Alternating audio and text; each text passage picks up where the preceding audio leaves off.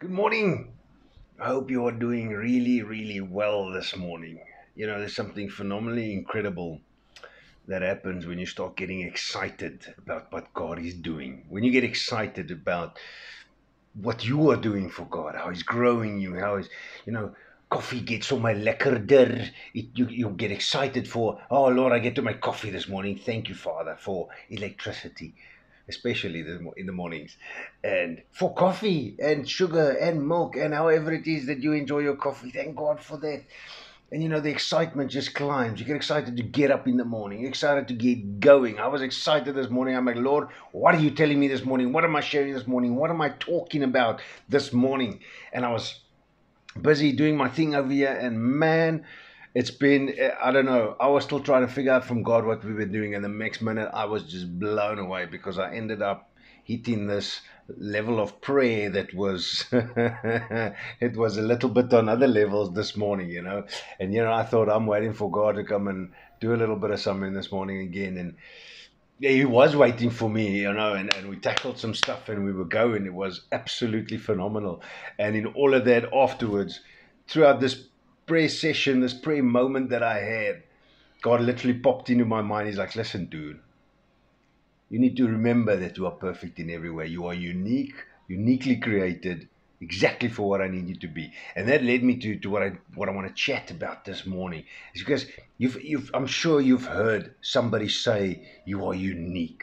And then you heard people say, but everybody is unique. Everybody is special. And then when somebody says this, there's always somebody that tends to be in the room, it seems, that always goes, yeah, but that's just another way of saying that nobody's unique and nobody's special. You see, that's the problem. It's not. That's not a way of saying that at all. I mean, the words that are coming out of our mouths when we say you are unique, you are not unique, or everybody is not special, or whatever. It's not even the same words, man. That word not is a very big difference in that sentence for me. I'll tell you that. Because this blew up for me about the lies. One of the biggest lies ever is going, yeah, everybody is special, everybody's unique. Yes, everybody is. But if you get the guy that goes, says it like that in such a sarcastic fashion, then being he's being on the negative side. It's like nobody's special, nobody's unique. And you know what? I want to tell you a few things, a couple of things this morning that wants to kind of counter that. I've quickly got to a short little list of 10 things here, but I'm just going to pop through them quick. But they all go back to scripture. If you want them, give me a shout. I'll give you where the scriptures come from, but I'm sure you know them by now because I have mentioned them a lot over the last few months.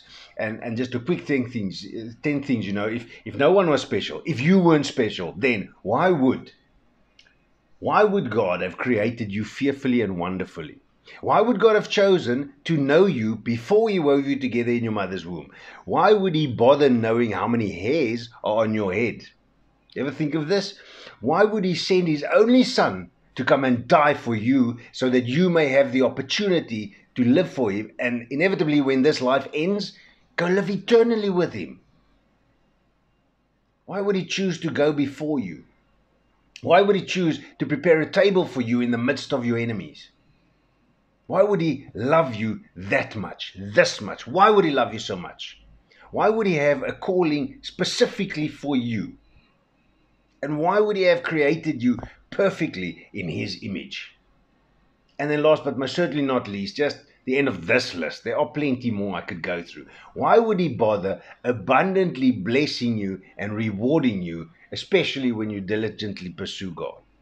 Why would God do any of these things? Why any of these things if you were not special, if you were not created for Him? The Bible says God made us for Him, by Him. We were made for Him by Him. God made us for Him. So if He did that, He would most certainly not create a nothing. I'll tell you that. There's one thing that happens when we get pep talked, when we get psyched up like this guy over here trying to do this morning to tell you how perfect you are. The one thing that happens is how quickly we believe the nonsense that comes into our mind, because that's where the enemy attacks you first. He puts this thought into your mind and we just believe it. And I'm sure just by me saying this, you already, all the list I probably went through, there's already thoughts that came in there. Things like, yeah, sure, whatever, John. Yeah, whatever. Come on, man. Really? Thoughts like, you're nothing. You're not unique. You're not special. You never accomplish anything. You'll never get anywhere. You'll never do anything great. They'll never miss you. They'll find another you. Ever think stupid thoughts like that? And yes, I will tell them they're stupid thoughts because they are. Because that's the nonsense that the enemy, the devil, by the way, Satan, puts into your mind to let you believe that you are worth nothing.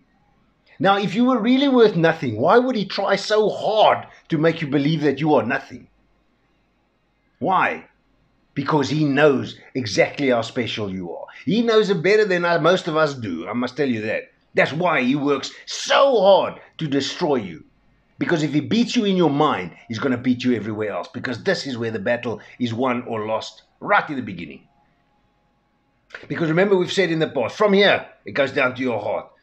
And the word says, guard your heart, because all of life flows from it. If stuff is in your heart, it comes out of your mouth. If you've got hurt, bitterness, and anger in your mouth, listen to the way you speak. In your happy moments, joyful moments, when things are going great, listen to the way you speak. Because the battles change up here. This is inevitably my goal, my friends. I want you to start winning these battles up here if you're not there yet. You need to start believing the promises of God, the good things of God, and get out of it. You know, John 10:10 tells us exactly what the enemy comes and does here. It says the thief comes only to kill, to steal, and to destroy. But God says, but I have come so that you may have life and that you may have it in abundance. In abundance. You have any idea how much that is?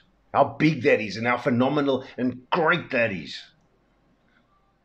You know, 2 Corinthians chapter 10, Paul tells us what we can do over here. In verse 5, he says, we cast down every argument and every high thing that exalts itself against the knowledge of God. We do that, number one. So the enemy coming to lie to you is against the knowledge of God. I'll tell you that. Because the Bible tells us right through the Bible how phenomenally special you are. I've got a short list of 10 things I just mentioned for you. Then it says, bringing every thought into captivity to the obedience of Christ. So you must take your thoughts captive, my friend. Somebody said something the other day on a video that I came across that I didn't really think of before. You know, when people get taken into captivity, what happens? People torture them sometimes. If it's army and military things and all these things all the while, people torture them. They question them. They interrogate them. So you take that thought captive, that negative, ugly thought that the enemy comes and puts in there, telling you that you are nothing and you'll never amount to anything and all that nonsense. You take that thing captive in Jesus' name and you ask it, where are you from? Why are you here? What is your purpose? And if that purpose isn't good, then you get rid of it. You cast that thing out, you give it over to Jesus and let the Lord deal with it. Because it's his business. It's not our job to deal with all these things, especially if we don't even know what to do with it. It's our job to keep our eyes on Jesus, to keep walking on that water. Keep our eyes off Jesus. Keep your eyes off the storm and the waves. And take the next step that God shows you to take. That's where your focus needs to be. You need to take a stand, man. Because you are special. You are unique. You are fearfully and wonderfully made, perfectly formed in the image of God. Your ability, skills, talents, your looks, your thoughts, your feelings, all of these things and more. Everything that makes you you was specifically designed for the purpose that God has for your life.